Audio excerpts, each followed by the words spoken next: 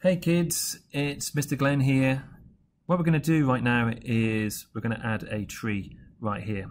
So we can do this a couple of times. You can see in the original picture that we had in the previous video, we had a couple of trees here and then we had a large one to give it some balance. Remember, we like to have a nice balanced picture. So what I'm going to do is, as before, layer, import from file, and then I'm going to go and choose one of my trees. I might choose this one so I can change the shape and orientation of it. What I mean by orientation is this.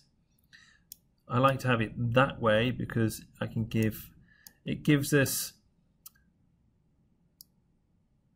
a little bit of foreground on this side of the picture.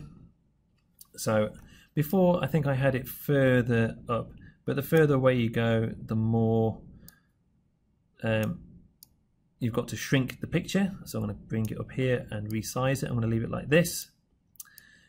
Next, you can see that when I put the base of this here, it looks like it's floating. So I'm going to blend this in like I blended this grass in too.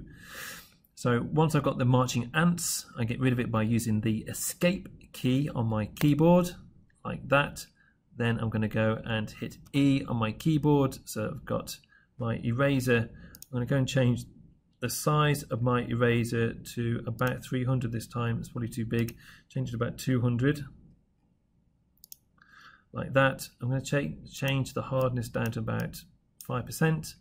And this time I'm going to just very gently blend this in so the darkness of the drought gets out of the way,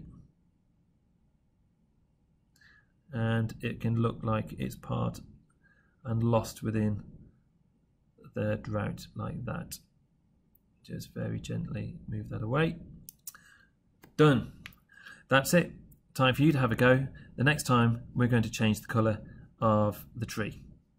Good luck.